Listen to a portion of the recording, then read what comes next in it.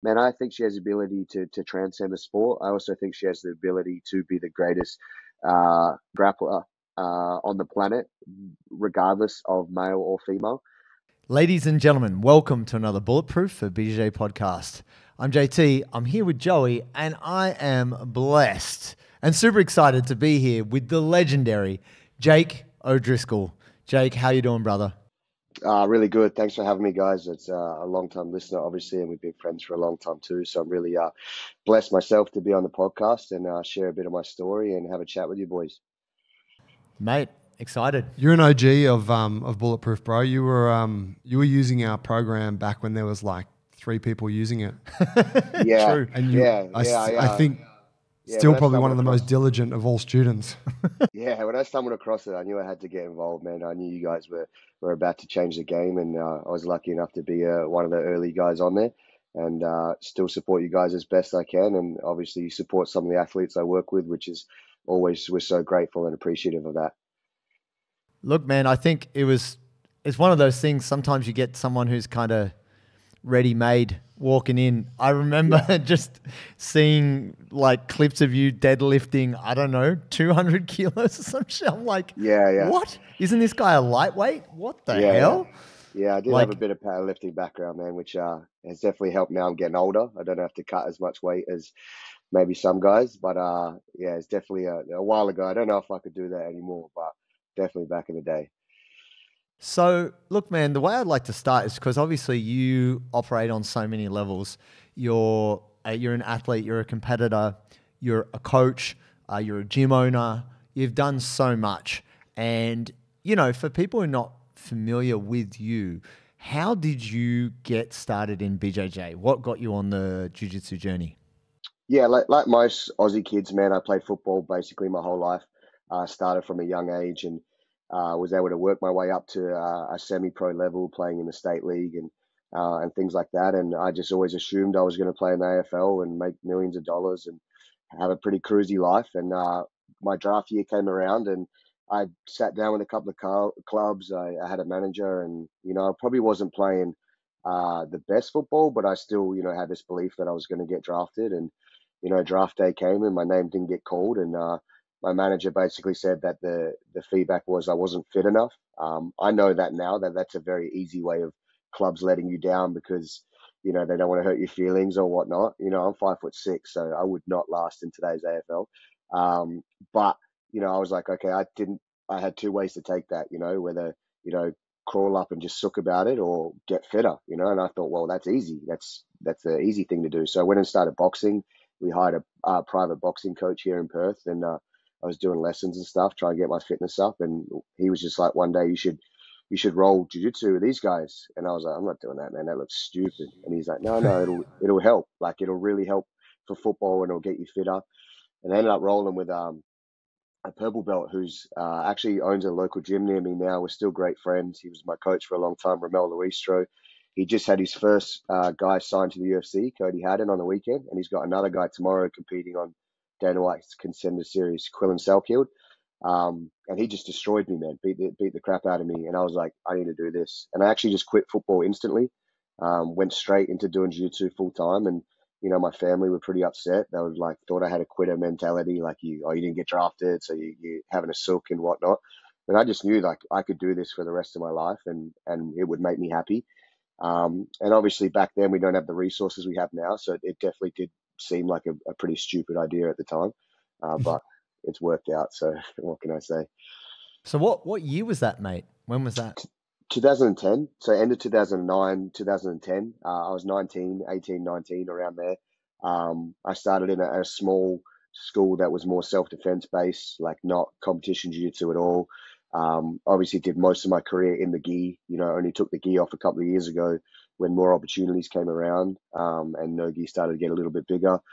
So basically trained in the gi my whole career. And then I moved around a little bit. I went with Romell for a while, did a little bit of the MMA thing, and then I had a couple of black belt coaches, Brazilians. They ended up leaving, so then I had to find another gym, and it was bounced around for a while, man, until I was able to open my own spot and really get some regularity in training and things like that. But I wouldn't change anything, man. I lived in America for a while. I was able to get some opportunities over there. And that as a young kid, that was, life changing. It set me up for where I am now. And it's just very lucky, man, in terms of right place, right time, and right work ethic, I'd say. Did so you had kind of aspirations to be a professional football player. Did you kind of like, from what you said then, it sounds like you just sort of transferred that dream across to a different sport, which was jiu-jitsu. So were you looking at jiu-jitsu and thinking, I want to take this all the way? Yeah, kind of, man. So when I was playing football, I was very lazy, and not lazy in terms of the physicality or training or anything like that. When I played in the state league, we had to train 7 days a week. So we were there at the club every day. Tuesdays and Thursdays were optional. They were lifting days, but I always did them. I was always there early, but I was lazy in terms of pushing myself. You know what I mean? Like if we had to do a 2K time trial, I would always put myself just below the guys at the front and just in front of the guys at the back so that the coach didn't yell at me. You know what I mean? I was never trying to get the best time or, anything like that. So when I switched from football to jiu-jitsu, my mentality switched. I was like, you kind of half-assed that and that's what you deserved. You know what I mean? I'm not going to do that anymore. So when I switched to jiu-jitsu, it was really like, it wasn't really an athlete sport at the time. It was really like the lifestyle was pretty chilled, and, you did hard training, but no one really did anything off the mats or looked at your nutrition or your strength and conditioning. And I was like, no, I'm not doing that, man. Like I'm going to treat this like a professional. And, I copped a lot of flack for it as a kid, like, what do I know? I'm a blue belt trying to train like a professional when there's black belts that aren't doing that, winning world titles. But I just believe that that was not even competition success wise, just life. I thought that was what was going to set me up in life really well. And, that was what was going to put me in the best spot to achieve what I want to achieve. So I tried to do that as consistently as possible over a long time. Obviously being a younger kid in your early 20s, I was still partying, I was still drinking, or I was still going out with friends. And, I wasn't professional in all aspects, but I was slowly getting better at it to a point when probably when I had my daughter is when I really made that switch when I was 25. Where I was like, okay, now it's time. Like, I'm not doing this anymore. I'm either going all in or I'm just going to go and do something else, So that's really, really helped me now. And so for you, with that mentality, that kind of professional athlete mentality of doing the lifting and pushing yourself and all this, and maybe people around you weren't taking it seriously. You said that you trained predominantly in the gi for a long period of time. Yeah. What did that look like for you? Like, you're in Perth, right? So you're in Western Australia. Because obviously as Aussies, we all have to travel to compete, travel to train at bigger teams or whatever it entails. Yeah. What did that look like for you coming in as trying to make yourself a professional / a competitor? Yeah, so I just tried to follow the football schedule and like programming, man. So we had to do a certain conditioning in the morning, and then at night we'd come and do our skills session, and then on our lifting days, and then Friday night before the game we had to have a team dinner and eat pasta before a game, and then Sundays we had to go to the pool and do recovery. So we're in the swimming laps in the pool and stretching and all this stuff. So I just tried to do the same thing, man. But instead of playing football, I just switched it for jiu-jitsu. So, I'd wake up in the morning and I would try and get either some drilling or some skill work in, and then I'd go to school or go to TAFE, because at the time I was doing TAFE because they didn't really have like a pathway for athletes in football to do anything other than get drafted. Now it's a lot better. They'll set you up with school, they'll set you up in an apprenticeship, or they'll try and set you up if they think you're going to go to that next level, so you've got skills to fall back on. But we didn't have that. So for me, it was like, I'm not going to go to uni because the workload would be too much to play football professionally. I'll just chill at TAFE. So then I would go to TAFE. I don't even know what I studied, man. Some sports degree, like sports certificate, I don't know.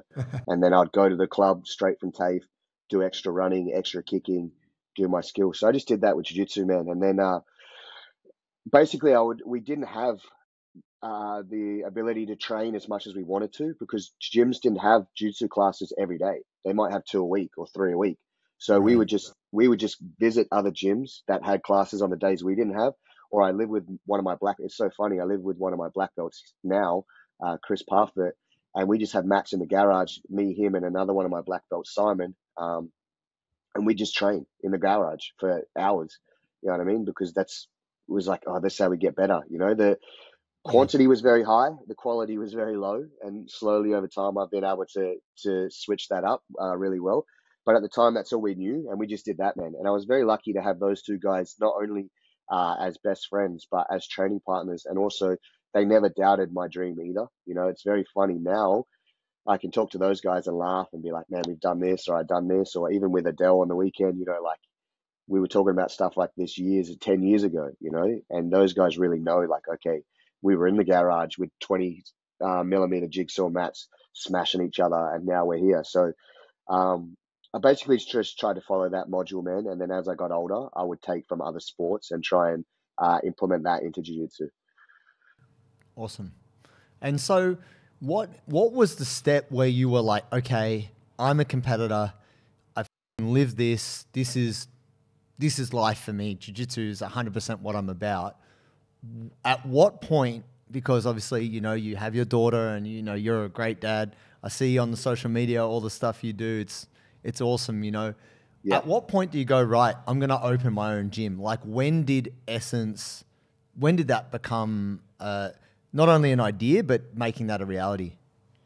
Yeah, so this is going to be a funny one, man, because it wasn't. You know what I mean? I was just happy to be floating around at the time, and the goal or the dream was always to open your own academy. I think that was the only way you're going to make any money. But my biggest thing was I had my family at the time. You know, Ava's mum and I were still together, and we had Ava. I didn't ever want to open a gym and fail and have it affect them. So I wanted to build enough money in the bank or an investment portfolio or whatever it was that if the gym failed, they would never miss out, you know? So I was always just like, you know, when I get 50 grand in my savings and then 60 and then 70, it was always like going to happen further down the line. And then one of my mates owned a CrossFit gym that I was training at, and he wanted to open a bigger facility, but it was a bit tight in terms of where the money was going and whatnot. And he was just like, well, why don't you just sublease X amount of area in the gym, and then I can afford this and you can start your spot and go from there. And I think it was cost me $500 a month. So for me, I was like, well, 5 students will cover that. Worst case, I have my own spot to train 24 hours a day, so I don't have to answer to anybody or, you know, wait for the gym to be open up with a key or something like that. And then that grew to, you know, I think 50 members when I moved into my own spot, you know, and then it grew to where we are now. So so just for a timeline, Jake, just backpedal slightly. Yeah. At what time at what point did you start in your mate's CrossFit gym? Like what point in your jiu-jitsu journey, and also what year? And then at what point did you then do your own thing, like separate spot? So 2018, October 1st, so it's coming up to our 6th birthday, I think, is when we started in the CrossFit gym. And I got my black belt in January of 2018. I was teaching at Scrappy MMA, which is notorious now for, you know, your Jack Dalla and guys like that. Ben Vickers gave me an opportunity to teach there full time, and I was loving it, you know. But then when I got this opportunity, I couldn't pass it up. And, you know, Ben and I are still on good terms. You know, he knew I didn't leave on bad terms, and got this opportunity. And then 12 months later, literally, is when I got my own spot. You know, their CrossFit gym had grown to so much that they needed the space. And my jiu-jitsu side of things had grown so much that I needed more space. So it worked out perfect, man. Like my lease was up with him, or my sublease, and he needed it and I needed it. So we were able to find a gym right around the corner that I didn't even look at. You know, my cousin, he owns a few businesses, and he was helping me out looking for places. I was in Bali, and he was like, man, I found this spot. Look, it's perfect. The rent's perfect. Everything's good. And I'm pretty laid back, man. And I was just like, well, if you think it's good, like send the papers over, I'll sign them. All good. And and he did, and we're still here, man. So sometimes I feel like, you know, opportunity knocks and you got to take it. And then other things I'm super calculated on. But yeah, well, I was very lucky with that, man. That's awesome. Yeah. So I mean, the crazy thing for me is like, I mean, I guess even like before social media, like, I mean, social media has been around for a while across many different platforms, but, you know, I had awareness of you as a competitor. And then I think I became more aware of you as an athlete. Like, this guy's a unit. And that's why I was like, we need to get this guy on Bulletproof. Like, we need to recruit this guy somehow, you know? And so, mate, talk to me, because you still you're in great shape, and Thank you. like you train hard all the time, and Yeah. you also coach. So can you talk to me a little bit about, or talk to us at least, like how do you juggle you're a coach, you're a gym owner, but also you still, you're keeping yourself kind of competition ready, gas station ready. I mean, you just won the M16 champion belt, like what, a month ago? Not even a month ago? Like, Yeah, 2 days before. Talk about that, mate. Flew out to America, so I didn't even get to celebrate it because Adele trumped me, but it's all right. I'll get her back. Yeah, But talk to me, mate, because you've been pushing for that goal for a little while now. Ladies and gentlemen, do you suffer from sore and swollen knuckles after a hard class of jiu-jitsu? I have the answer for you, the Fingertine, custom designed by our friend, the Grip Physio. Now, these wraps are specific for your fingers. Wrap them around, work them through, and reduce the swelling so you can recover faster and be back on the mats in no time. You can get 20% off when you use the code Bulletproof20 at checkout. Go to thegripphysio.com. Yeah. Yeah, definitely. That's definitely one I wanted to tick off, man, and that was definitely one. I don't really focus too much on titles, and I know that sounds weird because I am a competitor, but I've never won a title that's changed who I am as a person, and how I am day to day, and I don't think I ever will. You know what I mean? And I obviously get to talk to Adele now after she's won ADCC, and we laugh like nothing's changed as her as a person and me as a person. It's the same thing.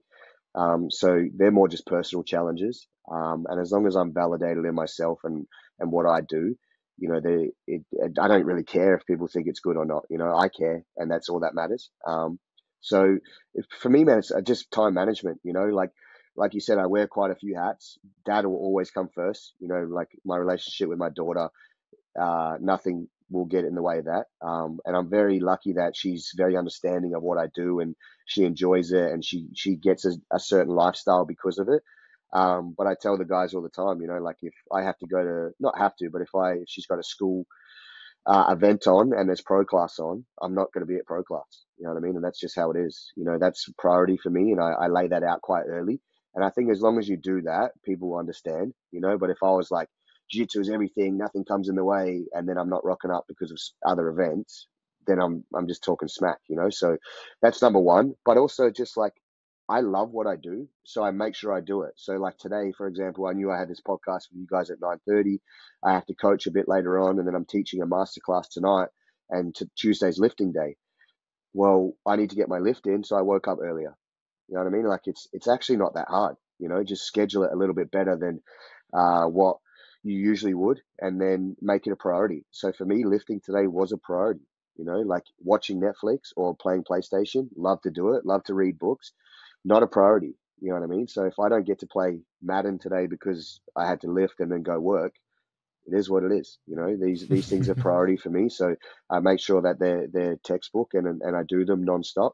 And that's how I'm able to keep up and still be in good shape at competitive shape at 33. And I only feel like I'm getting better too, man. Like I don't feel like I'm slowing down. I thought when I hit 30, that was it. I was going to move on to something else in terms of coaching or career wise, in terms of business and etc.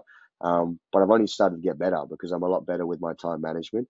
And my guys know that too, and to be fair, I don't do anything else. Like I don't want to do anything else. I don't like anything else. I love jiu-jitsu. I don't force myself to do it. I don't force myself to study. I don't force myself to coach. I don't force myself to train.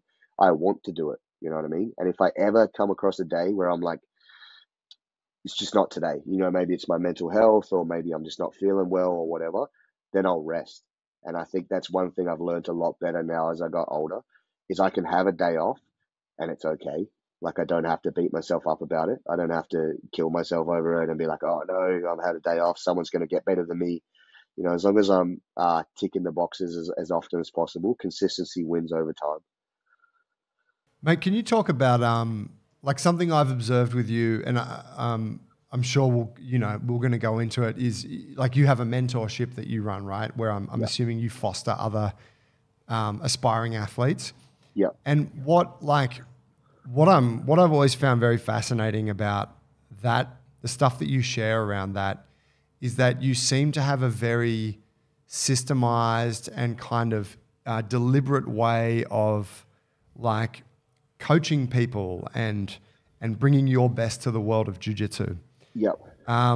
which is really in counter to what we see in jiu-jitsu typically, whereby it's haphazard. Coaches are just like, do the technique that I'm teaching. Yep. Competitions, like, just compete more and you'll get better. Like, no, Yeah. there's not a lot of people that are actually bringing like frameworks and support and accountability and structures to this thing.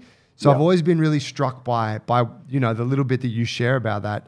Yeah. Can you talk, like, I do want to hear about the mentorship, break that down for us later, but what I want to know is like, where did you get the inspiration for that from, and how did you start to develop this approach to educating others? Yeah, so I just tried to reverse engineer like what the best coaches and athletes in the world were doing outside of jiu-jitsu. I've never looked really inside of jiu-jitsu in terms of trying to copy someone's style or what they're doing. Danaher's probably the most famous coach in jiu-jitsu, and I think he's incredible. But I'm not Danaher, so I don't want to coach like Danaher. I want to coach like me. So I just wanted to study as much as possible. So not only do I study jiu-jitsu, but I study athletes and coaches from other sports. I think we have such a massive resource in terms of, I'll use American sports as the best example, in your NFL, your NBA, your NHL, and tennis, these kind of sports that have this framework and structure in place, that these athletes are not only the best athletes in the world, but they're making millions of dollars and setting their families up, not for life, for generation. They're setting up generational wealth over time. They're transcending sports. They're getting into the mainstream of life. And I think that's where you need to look at for the athletes in jiu-jitsu, because what the athletes in jiu-jitsu is, they want that, but they don't know how to do it, because no one in our sport is showing them how to do it. You know what I mean? So when we use Adele as the easiest example because of what she's done, we turned her into a professional. She was always talented. I would never, ever take credit for her talent. But her ability to turn into a professional and everything she does was something we worked on massively. And I took that from you Kobe Bryant, you Michael Jordan, you Tom Brady, you Novak Djokovic, you Tiger Woods. And I'm only talking about their athletic careers. I'm not talking about any of their scandals or whatever. I never delve into that. You know what I mean? Like, Yeah. of course, I have morals and values, and I'm not going to agree with some things, but I'm only talking about them as their athletic prowess. And then I look at coaches too. Nick Saban's a college football coach that you guys would probably know of, but not a lot of people would know of, being an American sport. Man, I've studied so much Nick Saban footage and books and everything, because he is the most successful coach. So how did he do it? You know what I mean? And then other coaches in that space too, that I really delve deep into that, because I want to be able to give the best, not just to my athletes, but to myself, and I want to be able to finish my career, whatever it is in jiu-jitsu, and be like, I had an impact. And an impact is not winning titles. An impact is on someone's life, changing their life. And it could be, something I say, something I do, whatever. But if I've made an impact on them and I've been able to help them, that's how I want to leave my mark. You know what I mean? That's what's the most important thing to me. It's very easy to say that when someone wins a title, you know what I mean? But I know that the impact I've had on Adele far transcends what she does on the mat. You know what I mean? And it's very funny, because she's been doing a lot of podcasts now, and I listen to her talk on these podcasts, and I'm so proud of her in terms of the way she's able to handle herself and the way she speaks. But a lot of the mannerisms and a lot of the mental work we've done together, it's coming through, and I can see it coming through. And a lot of people won't pick that up because they don't spend a lot of time with her, and I don't need the validation from that. But I'm so proud that I'm having that impact. You know what I mean? On such a professional athlete. So a lot goes into it, man. A lot goes into it. I never sit here and be like, I know all about jiu-jitsu, therefore listen to me. Man, I study all day, every day, and every aspect. Could you talk on some of the specific things you've done with Adele? Yeah. Yeah, so Adele is obviously, like I said, she's very talented, and she started at a young age, so everyone's always told her how talented she is, right? She started when she was 10. She started winning a lot of big tournaments at Blue Belt, so everyone's telling her how good she is. Everyone's telling her, like, you're going to win this and you're going to win that. And, at some point, I really believe she believed that it was just going to happen for her. You know what I mean? And Nogi Worlds last year, she lost in the final, and we had a real hard conversation in my living room about how she is and how she acts and what she does. And Like, in my opinion, this is what she needs to do. And then we made a decision. You know, she either trusted what I was doing or she didn't. Either way, we're still friends. I still love her. But if she was going to take that next level, this is what I believe that she needed to do. And it was little things, man. So every training session that she does in lead up to competition, or so obviously ADCC was the competition, was completely scheduled out for her and programmed. So I would tell her, you need to do this, this, and this today. You need to work on this, this, and this. And then we don't let any excuse slide in. Oh, I didn't have the training partners today. Or I woke up late. Or, you know, the coach wasn't in today. Or, you know, whatever. No, that's you can control all those things. You know what I mean? So we do control all those things.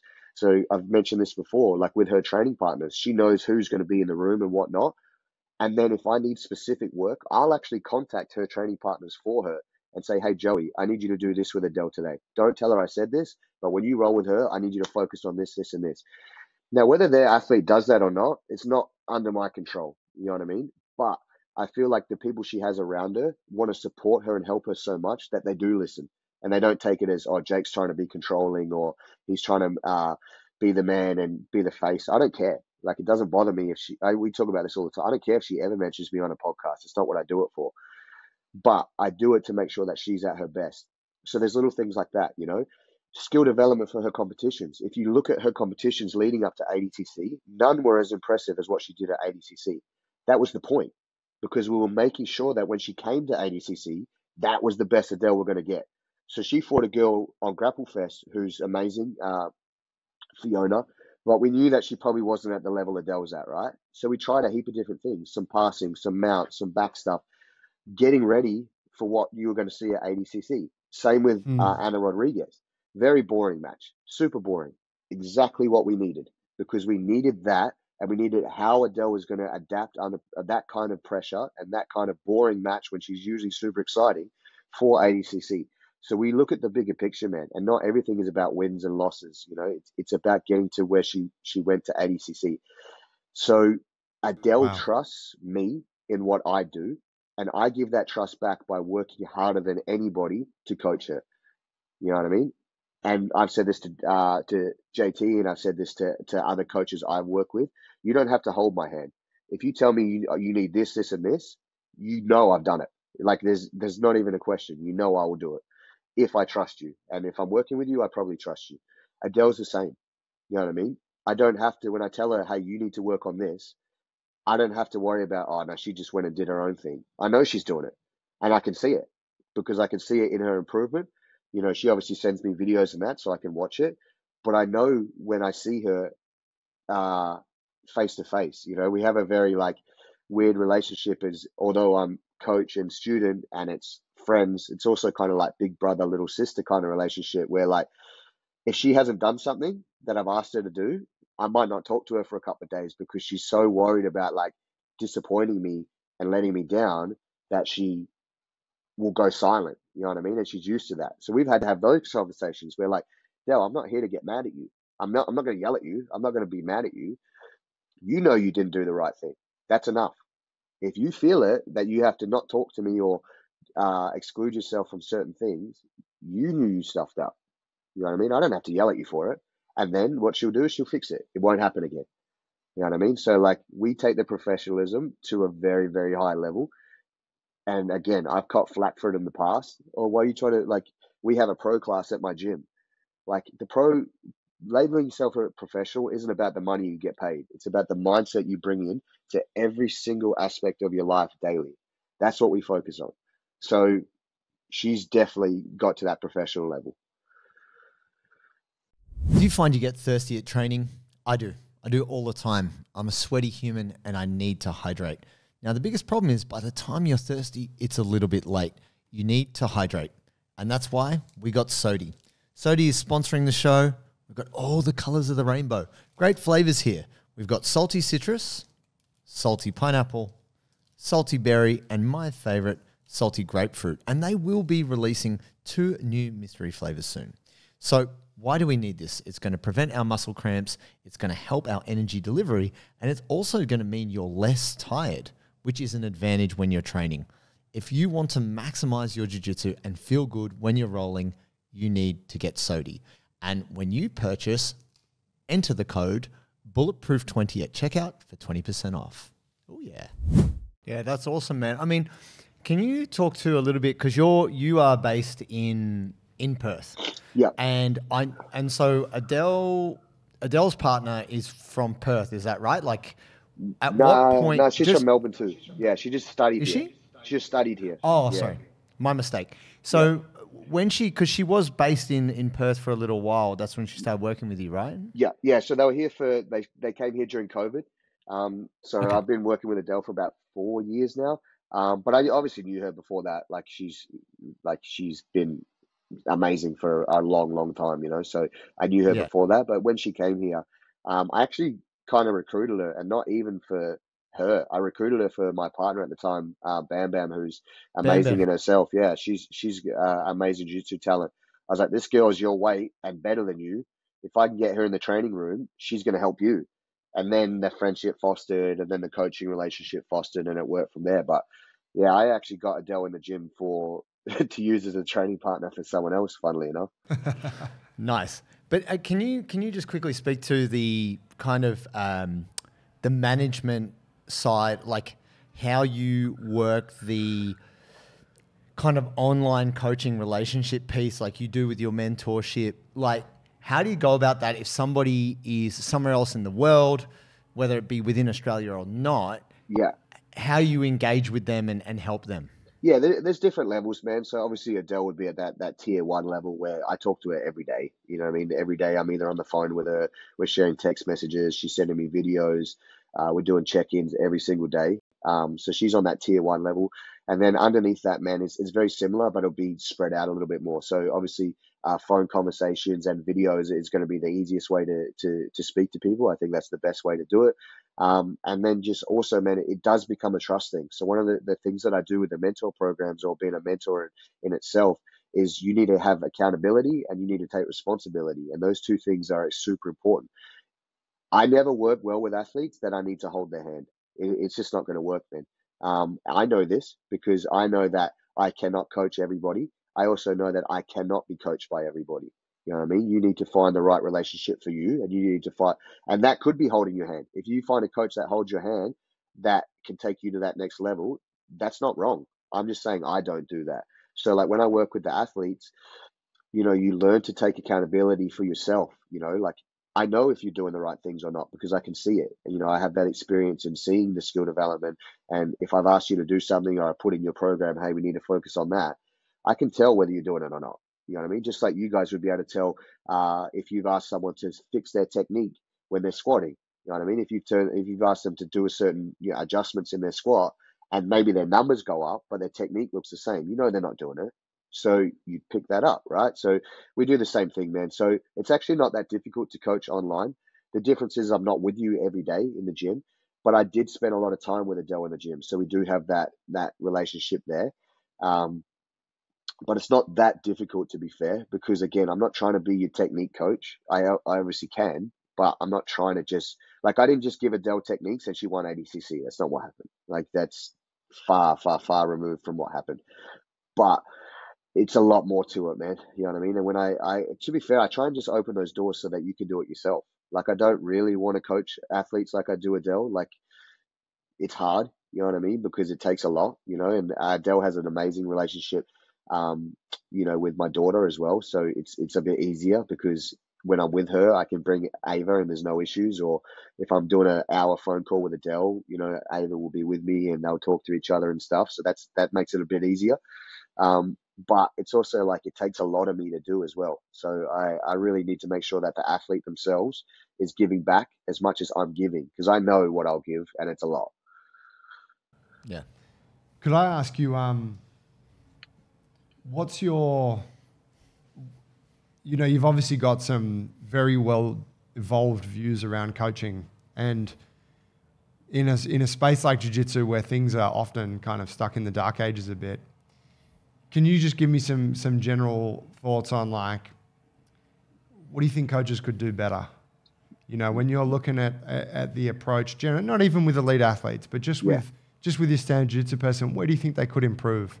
Yeah, I mean, just being more open-minded is number one, and just doing more. And that sounds so, like, it sounds so negative, but it's not. You know what I mean? What I mean by doing more is like, don't take your student, because in jiu-jitsu we have this like loyalty thing, right? And we have this like this very team orientated environment. And you know, you once you come into my gym, you're only part of my gym, and we do things like this. It's like, don't take the people in your gym for granted. You know what I mean? Like, give them everything you've got. So like when you come to class, one of the main things I do is, man, I could be exhausted. You know, I talk about my mental health a lot. Maybe it's not great that day or whatnot. But when I teach you jujitsu, I'm going to teach you at the highest possible level that I can, because that may or may not be the last class I ever teach you. And I want you to be able to take something away from it that's helped you. You know what I mean? And again, technique is the base. So we spoke about this with Adele. Hard work is the bare minimum. Don't tell me you come in and working hard. You have to. You're a professional athlete. So as a coach, showing you technique is the bare minimum. You come in, I show you a technique. That's the bare minimum of what I need to do. Yeah, go above that. Help them out more. You know, coach them while they're rolling. Give them a tip. Give them encouragement. You know what I mean? Understand the people in your gym or the people you're coaching. Some need hard conversations. Some need a little bit softer. I'm not on all my athletes. Sometimes I do, you know, give them a little bit more encouragement than whatnot, and others I'll kick in the bum because I know that that's what they need. You know what I mean? So that was, it frustrates me sometimes as a gym owner, man, is like, I'll get athletes or people come and visit, or I'll visit gyms, and I'm not putting anyone down or anything like that. That's not what I'm saying. But like, sometimes I just feel like you're just collecting people's money, and I'm like, man, I don't like that, because I don't do that, and I would never want someone to do that to me. I never want to feel like a number when I go to a gym.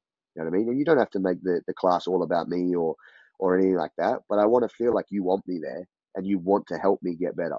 That's important, I think. You know what I mean? And then from an athlete's point of view, don't expect your athletes to give you 100% or try and give their all when you're not doing that.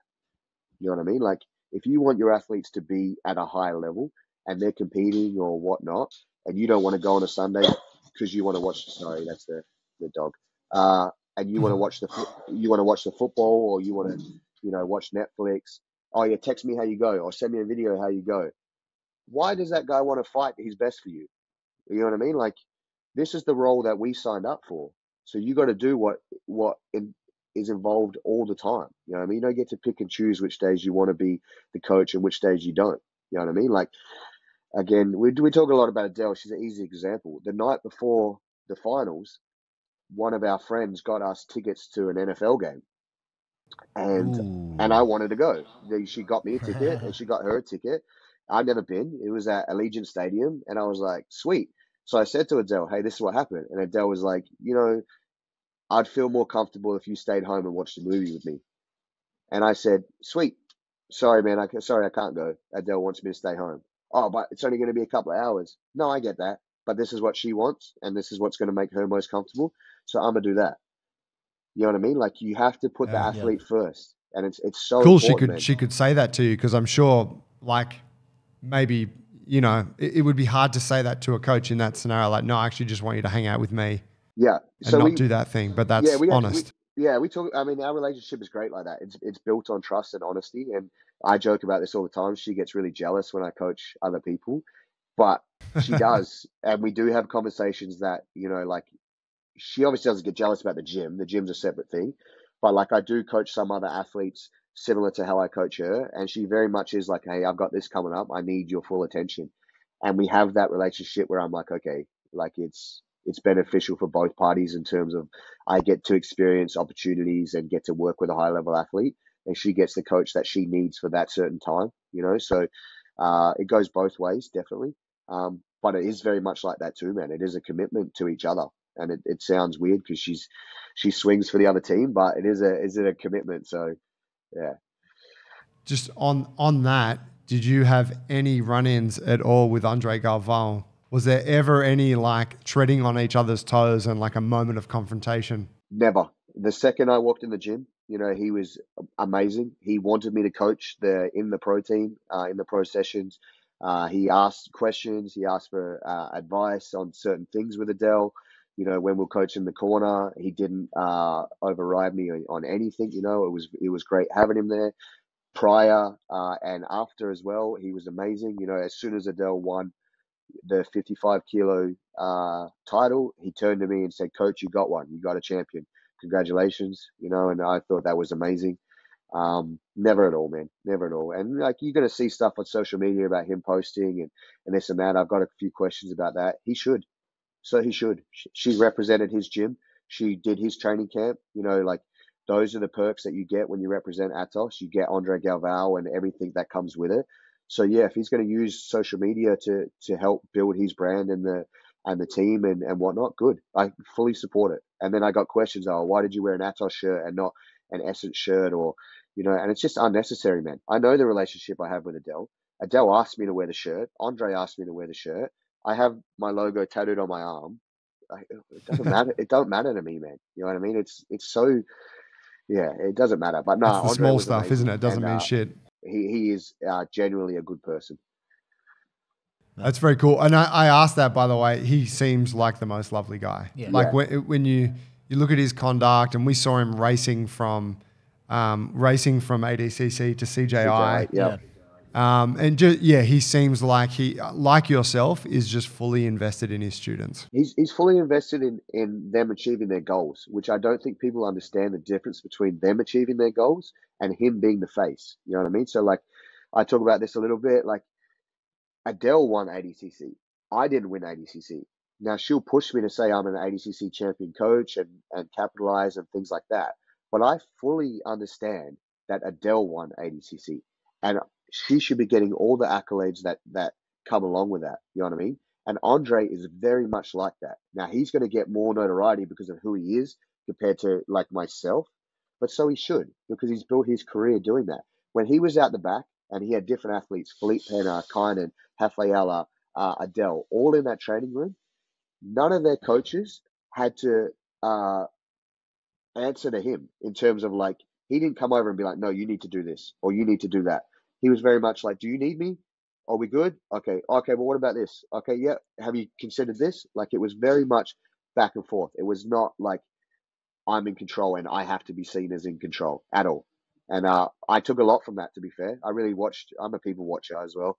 So being backstage at ADCC, I was like watching what people were doing and things like that. And I picked up a lot from that, man. Today's episode was brought to you by Parry Athletics. They are our preferred apparel sponsor. They've been sponsoring the show for some time now, and they do the best gear in the game. They do the best training shorts for the gym or on the mats, and they always have awesome designs for all of their custom rash guards. Now, if you would like to get yourself some Parry Athletics gear, we can get you 20% off when you use the code Bulletproof20. That's right, folks. You get 20% off when you use the code Bulletproof20. Get some.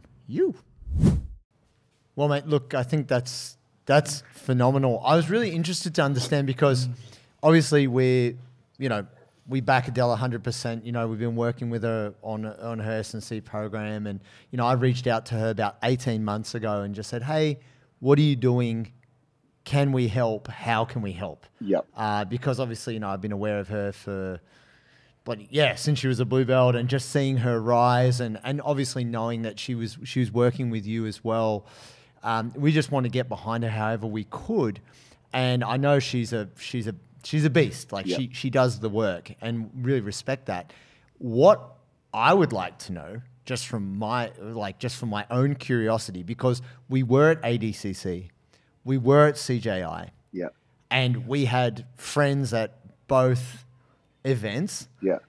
Mate, please, can you talk a little bit and give a bit of a behind the scenes? Because I got to go behind the scenes. I was very lucky. I was doing a little bit of work with Fabio Colloy, yep. who's a longtime friend of mine. I was also doing his S&C program leading up to the ADCC. So I got to be there backstage, which was cool. Yeah. But could you please talk about your experience being there, the media, the setup, because me personally, I don't say this to color anything you're going to say. Yeah. I felt like the show was probably really good for the internet and for the audience in a way at ADCC, but maybe not the best for the athlete and the coach. Yeah. With, okay, coaches over here, athletes go there, that kind of a thing. Can you please talk about your experience as a coach, being there with Adele, run us through all of the everything Yeah. and your take on what it was like to be there, mat side, and experience all of that. Yeah, like I think it was a little bit different for us because we're obviously so like locked in on what we're trying to do. I think one of the biggest issues, man, was that T-Mobile was such a massive arena. They obviously have their own staff that run that arena year round, and that staff is used to a particular crowd and used to a certain way of running things. And jiu-jitsu people aren't, you know what I mean? So the security were very strict on everything, and there was no allowances made. You know, at one point I heard one of the security guards not letting Mo onto the floor, and he's like, "What do you mean? This is my event." And the guy's like, "Yeah, you don't have your tag on you." And he's like, "Yeah, it's my event." And I'm like, He's like, you know, the Craig Jones Invitational. I'm the Craig Jones of this shit. "Yeah, yeah." I pay the rent on this mother. It was wild, man. But they're used to like dealing with the hockey crowd, you know. They're used to dealing with concerts and things like that, where you know they're not everybody. We've got our own little famous community, you know. So not everybody in like the hockey crowd is going to have that, you know, that pool of like, oh, but I know so and so, or I'm this person, or whatnot. So I think that was very difficult for the athletes and coaches to deal with because you're constantly separated. You're constantly not allowed to be near each other. You have to walk at a certain time while your athlete walks at a certain time, and you know, Adele and I have certain rituals and stuff we do before the match, and you know, I had to get taken away from her at a certain time for her to walk out, and you know, which wasn't ideal, but you know, we dealt with it after you know her first couple of matches. We then game plan for that. Okay, this is how it's going to work.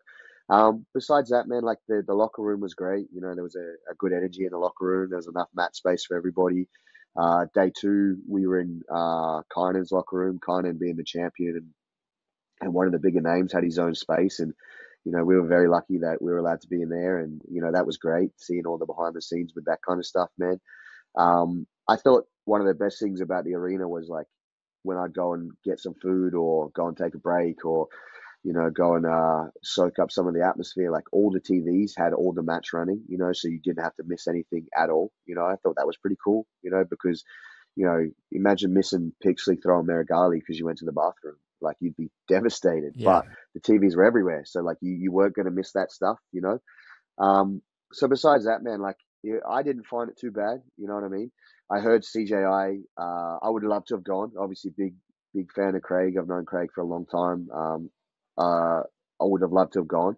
Didn't work out just due to the fact that, you know, Adele had to weigh in, and then day two, like I said, she's pretty keen on having me around. So, but we watched it, and I heard the atmosphere was really good. I definitely do think a smaller venue is way better for atmosphere in anything. You know what I mean? Like it's very hard unless you fill the T-Mobile Arena with 60,000. Are you going to get the kind of atmosphere that you're chasing? Like even with the UFC events, sometimes you fill an arena like over here at RAC Arena in Perth. I think it's like, don't quote me, but let's say 15,000. You fill that, and you get told, oh, the Perth's one of the best crowds in the world because everybody's around each other. You know what I mean? You spread that out over it's, you know, not 60,000, but, you know, 25,000, let's say, but spread out. Doesn't seem as good. Yeah. But yeah, I enjoyed it, man. I honestly really enjoyed it, and I enjoyed being there. And I still pinched myself at certain points to be like, this is what I'm doing and where I am. And yeah, I enjoyed it. Can you quickly talk about, so obviously Adele, she won the 55 kilo category, and that was amazing. And the way she won the category, finished with the mirror lock, amazing, right? Because it was freaking fast. Yeah. And, you know, Bia Basilico is a maniac, so she's a super tough opponent. For her to finish her like that was great. Yeah. But then coming into absolute, you know, obviously Adele is a small frame human. Yeah. From what we could see, right, like we're up in the stands, but it seemed, at least to me, the girls were a little bit scared of Adele. Like there was like apprehension, like, oh my God, this little bear trap of a human's going to snap me up, you know, because there was hesitancy, which I didn't expect. I thought there would be more aggression, but it seemed like people were quite intimidated by Adele's game. Yeah. And can you talk to me a little bit about, like, one, being Matt's side, coaching her through that and being the smallest person in the absolute, and then two, coaching against Andre Galvan in the semi-final. Talk about that. Sorry, is that me? I hope not. Sorry. Yeah. So You're good. the absolute we actually didn't plan to do. We spoke about it, and then we're like, we'll make a decision after her weight class. And Mo grabbed me after she won and just said, "Oh, are you going to put her in the absolute?" And I was like, "Let me talk to her. Let me see what she thinks." And I just asked her, and she was like, "Well, what do you think?" And I was like, "Look, you're injury free. You had a great run. You were communicating really well, like between coach and student, like we're on the same page. And we may never be here again. We plan to be here, but we may never be here again. I think you should do it." And then she just looked at me and said, "Sign me up." So I said, "Okay, let's do it." And then the bracket came out and it was pretty difficult. She had two friends first round, and then she had sorry, Bia Mosquito in the final, and I had to go back and game plan for the route we were going to take, which is quite difficult. We trained with Brianna all week. They're best friends. We trained the whole camp with Rafaela. They're very close. And then obviously Bia as a puzzle in herself. The reason I believe they were so hesitant is because I have this theory with Adele, or it's not really a theory. It's like when you fight someone in MMA and they have that one punch knockout power, right? You're always very hesitant about getting in range just in case you get clipped. Now, you might be 10 times more technical than they are, but if they clip you, you're going out, right? Adele, as a 55 kilo female, has that ability as a grappler. When she gets a hold of you, whether you're male, female, or whatever size you are, you realize she's got a hold of you and she can break you. And it's different. You know what I mean? Like in the semi-final, Anna Rod and Bia both had really good straight foot locks. To be fair, like I felt like a little bit of difference and there could have been a finish, but there's no break. They weren't scared of breaking each other. They both just cranked, right? You can't do that with Adele. Adele will break your shit. So uh, I think when people grab her, the girls start to understand and realize, oh, hang on, I cannot make a mistake here because I will pay for it. You know what I mean? And I think, Brianna and Rafaela training with her knew that, so they were a bit hesitant. And then I think when Bia grabbed her and realized that, Bia's got a pretty budding MMA career happening at the moment. I don't think she wanted to take a break in the ADCC final in case, you know what I mean? So she was very hesitant because she was like, if Adele gets something, I'm in trouble here. So that really played into that factor, But Adele's 100% natty and has been her whole career, which people don't talk about enough, about how impressive that is. Not only being the smallest, but she isn't taking any performance enhancing drugs. Not knocking anyone that does, but it definitely, like, if we F them anyway, whatever. if we are going to talk about, people doing it, well, we should congratulate the people that don't do it, and she's one of them. Well said. And I think that what really separated her too was her mindset. She's been talking about this a lot on podcasts about how ADCC, the first one she did, she was just happy to be there, and this time she was she was taking heads. She was there to win, and we had a real good conversation right before the final of the absolute, where I won't go into too much detail, but we basically just were grateful of the spot we were in, but we weren't content, and I steal a lot of stuff from Kobe Bryant, and I just said to her, job's not finished. Like, job's not finished. Obviously, if she lost, I was still proud of her. Like, she's amazing, and it was a great feat. But in that moment, that wasn't what the mindset called for, and I just looked at her and I was like, look, job's not finished. She said, job's not finished. And then we went out there and she did what she did, and she gets to be a 2-time ADCC World Champ for the rest of her life. Minimum. Bro, when she got on that arm, I was yeah. So come on. So it's funny, like, no one can find footage of her doing choi bars previous to ADCC. And that's something we developed about 3 months ago for her was, hey, do you do choi bars? And she's like, no. And I'm like, do you know how to do a choi bar? She's like, yeah. I'm like, we need to start doing choi bars. So we really worked on that for, a good solid 3 months, because I felt like all the other aspects of her game led to the person using the opposite side arm to frame either on her wrist or on her head, which really set up the opportunity for a choi bar. And Adele's always been good at arm bars. So if she gets on your arm, she has an uncanny ability to keep control of your arm through scrambles.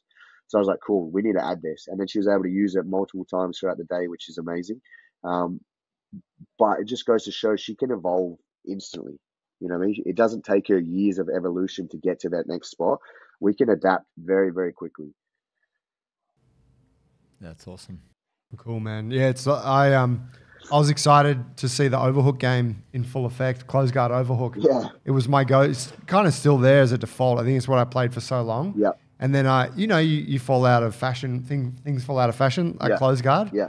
And then you see Adele just wrecking crew with it. Yeah. And you're like, yeah, it's back. Yeah, yeah. Yeah. I think she's actually going to film either for Submeta or BJ Fanatics her system from there, and it's a really good system. You know, she's got it down pat, and that's one of those positions that I was talking about. When she gets the overhook, it's not like a normal overhook. You know what I mean? Like when she overhooks me, it's like I'm with someone in my own weight class. You know, and I've got 25 kilos on her, so like she has that power from that position to put damage on, which is crazy. Epic. Yeah. Amazing, man. Well, I feel like, you know, obviously the combination of, obviously everything she learned, but you guys working together has created history, which is just, obviously it's just makes us so, you know, whatever patriotism, like just Aussies, like just like, it's not even that, it's just like friends. Yeah. Seeing your friends do well at the highest level, it's just the best. Yes. And then also to see them beat the world's best. It's like you already have it in your head like, you know, we back her 100%. She's our girl. We believe she can be champion. But then to see it realized, and then everyone else is getting hype on it, and you just see like the internet on fire. Yeah, yeah. It's colossal. And the only other moment I can compare it to for me is like when Lockie kind of had his run for the bronze medal. Yeah. And I mean, that was phenomenal just because Lockie looks like such an average guy. Yeah, yeah. And all the dudes he beat were so jacked. Yeah. Another example of someone who's natty beating, you know, some clearly enhanced humans. Yeah. No shade on them because they're just titans, you know, they're yeah. champions in their own right. But being there live and seeing it, it's like, is this happening right now? Like, did you... I mean, obviously you're there, you're in it, so you're business as hell, right? You're coaching. Yeah. But did you have like a little pinch me moment, or were you like, holy shit, this is because it's possibly not repeatable other than maybe Adele to do it again. But I don't think anyone else could repeat such a feet. That's my take on it. I don't think so either. And the way she did it too was exceptional. I think that's very difficult to do, you know. And I also think that, you know, the lineup of girls in that 55 division literally is the best in the world. Like there wasn't a lot of people you could have changed into that division. Obviously, Fionn is the one that everyone talks about. The call out, bro. The call out. Yeah, I think if Adele hadn't beaten Via Mesquita, okay, there might have been a bit of okay, is she the best in the world or is she not? You know, because of Fionn not being there. But the fact that she beat Via the first time she ever fought her, in the final of the Open, you know, there's so many factors that go into that besides just those two squaring off. You know, that puts her in that, I believe, that pound for pound spot. I mean, I'm biased, but that's what I think. You know, I don't think it'll be repeated. I think she's very much has the ability to. We spoke about this with Mo, and I don't know if I'm supposed to talk about it, or I don't know. I don't care. Whatever, bro. Share with us. We'll do the super fight next time and her division. You know, try and Gordon Ryan up in here, and get another two, and get another two. You know, and man, I think she has the ability to transcend the sport. I also think she has the ability to be the greatest grappler on the planet, regardless of male or female. You know, and I think she has some things that will really help her. Like I said, transcend the sport. You know, we talk about her persona. You know, she is gay openly, and she will not make any excuses for that, should I say? Even though I try and turn her and her partner all the time, they're not for it. But you know, her ability to talk to people on every level. You know, her ability to relate with kids, her ability to relate with females, her ability to relate with males, her ability to relate with people who feel like they're a minority. It transcends your normal athlete. You know what I mean? I think she has so many options now of what she wants to do, and she's still super humble, man. She's still super humble. I think she's terrible at telling time because she'll call me at like 6 a.m. in the morning, not knowing that, you know, I'm still in bed, and she'll just be like, "I hope you have a great day." And I'm like, "Yeah, well, you just woke me up, so probably not. Thanks."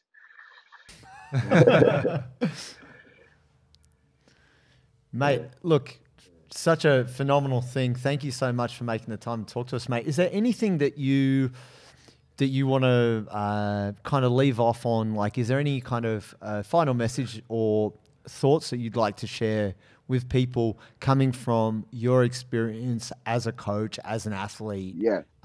Anything like that? Yeah. So like, obviously the episodes spoke a lot about, what was achieved as a coach, as an athlete, as a father, as any of these different hats. The way that I look at it, and the way I think everybody should look at it, especially if you're Australian, is that door's open now. Like, you can do it. Like, we just showed you that you can do it, that it is possible. Okay. Yeah. Adele is talented, but she has a work ethic that is insane. And she didn't have that from birth. She's fostered that over time. So you could do it. Surround yourself with the right people, ask questions constantly, be open-minded, take advice, take coaching advice, seek out coaches, you know what I mean? Strength and conditioning coaches like yourself, nutritionists, jiu-jitsu coaches, performance coaches, whatever. Leave no stone unturned if that's what you really want to do. Like, it is possible if you really want to do it. You know what I mean? And I think that's the biggest thing is for me is like, when my daughter gets to an age where she understands what has happened, I can show her, hey, look, this is what dad did to help someone achieve something exceptional. You can do that too. You know what I mean? And I think that's so important for people is just to understand that you don't have to come from a super team. You don't have to be living in America. You do not have to be moving to Brazil. As long as you do the right things and you surround yourself with the right people, you can achieve what you set out to achieve. Yeah. That's awesome, man. Really appreciate you making the time, man, and sharing those insights with us, man. Thanks a lot, Jake. We appreciate it, bro. No, thank you for always supporting, not just myself, but Adele and the other athletes that you do, and building this community that really is just guiding people and showing them the right way. And, you guys probably don't get as much praise as you deserve, but, you've always got our support and we really appreciate you. You legend. Hey, mate, where can people find out more about your mentorship and, like, what do you got going on? Can you give some plugs? Yeah, so my Instagram is probably the busiest. If you guys want to send me a message there, it's got links to my mentor programs and my Patreon on there as well. My Patreon's a little bit different. I do share technique stuff, but it is very much focused on growing athletes and guiding them and things like that. So definitely check that out if you got a chance to do that. If you want to work with me, send me a message. I'm not going to guarantee that we will, but if it's not me, I can definitely point you in the right direction. And if you're ever in Perth, Essence Jiu-Jitsu is my gym. Everyone's always welcome. It's a very friendly gym. It's a very friendly environment. We're not a competition gym where you're going to come and get beat up. We do not do that here. I don't accept that here. We're very much just about everybody enjoying jiu-jitsu. Of course, if you want hard training, we have that as well. But it's a side project of what Essence really is, and that's just a good culture and community. Nice. So epic, mate. Thank you. No worries. Awesome, brother. Thanks so much, Jake. Appreciate you, man.